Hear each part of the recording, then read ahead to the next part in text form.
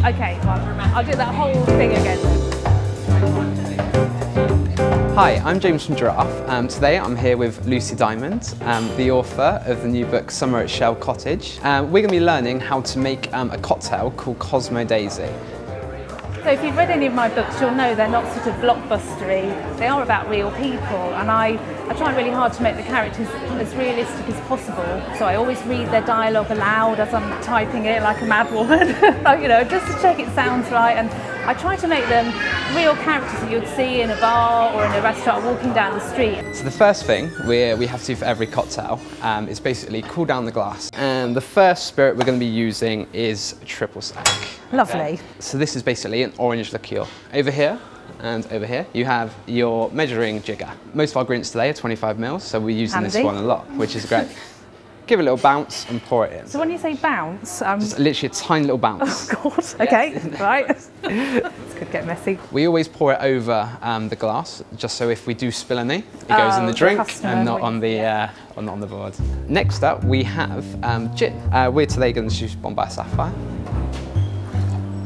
I've got the knack now. So I've got a set of characters and I've got a setting, and in this case it's an idyllic seaside setting in Devon. So there's quite a variety of different characters, old and young. They've all got their problems and they've all got their secrets, but they're here under one roof, supposedly having a lovely relaxing holiday. But I think there is a tension there as well between this holidaying large family, slightly getting on each other's nerves, finding things out about one another, keeping secrets and behaving quite badly at times. So for our sweet, we're going to be using raspberry syrup. Lovely. Okay, exactly the same, 25 of this one. Perfect. Yeah.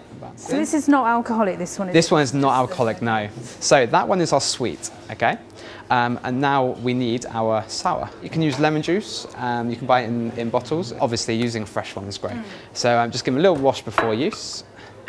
And then we're going to use our Mexican elbow. Mexican elbow? Mexican elbow, yeah. Good little squeeze. Need bigger hands for this. And last one. Right. There you go. So this is not quite all of it, this one, yeah? Yeah, so just stop slightly before it closes right down. Lovely. Perfect. The last ingredient we've got to add to this is our juice. We're going to be using cranberry juice today. We just do one full 25 ml and half another one. Oh, right, yeah. So yeah, 1.5 of the cranberry juice. Pop that in there. Yeah, just a little bit slower. Lovely.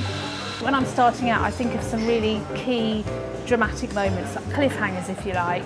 For example, in Summer at Shell Cottage, it's about a family and how they're all reeling from the death of Alex, who's the patriarch of the family. Throughout the book there are quite a few secrets that come out. Just thinking about the structure of the story, I had those in mind as key scenes to really ramp up the tension. It's that kind of moment I'm constantly trying to work towards, building up gradually, dropping hints, teasing a bit, and then, you know, putting in a great big scene like that with a cliffhanger usually, to keep the reader turning the pages and move the plot along. We're going to add our ice. If we put the ice in first, it would dilute the liquid, okay, and we end up with kind of a watery substance at the end, okay, so we want to keep all those flavours as pure as possible.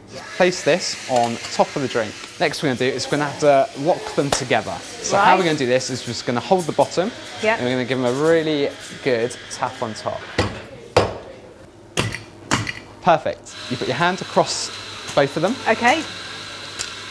Hand on the bottom, take it to your right. Woo. Yeah, lovely. Yep. And give it a really hard, quick shake. If you do it for too long, you end up watering it down too much. Okay. So that's why we do hard, quick shakes. I'm not one of those writers who plans everything out in advance. I sort of find it out myself as I go along. So there's always a moment where I think, oh, you know, this isn't working.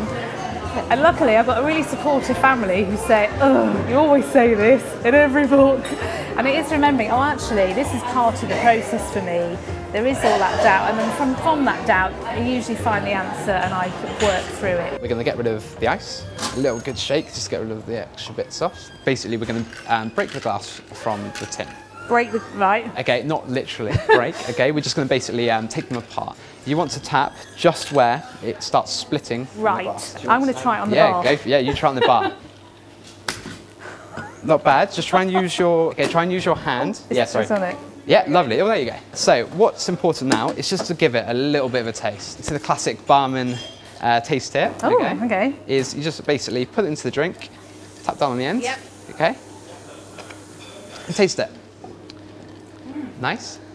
That Good. is really nice, yeah, lovely. The editing is just as important a part for me as the writing itself. So any character that isn't really earning their keep in the story goes. It can be quite dispiriting to see, you know, page after page chucked on the floor, but it's the only way to do it. You want to try and keep the story really moving quickly and the prose really lean and tight. This is called basically a Hawthorne strainer. So it's basically what we're going to do is going to keep the ice in the glass and we're going to strain it out.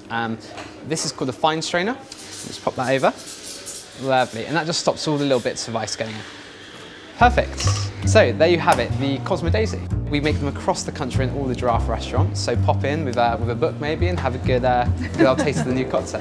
Or if you want to impress your friends, you'll find the Cosmo Daisy recipe in the back of Summer at Shell Cottage. Lovely. Cheers! Cheers, thank you.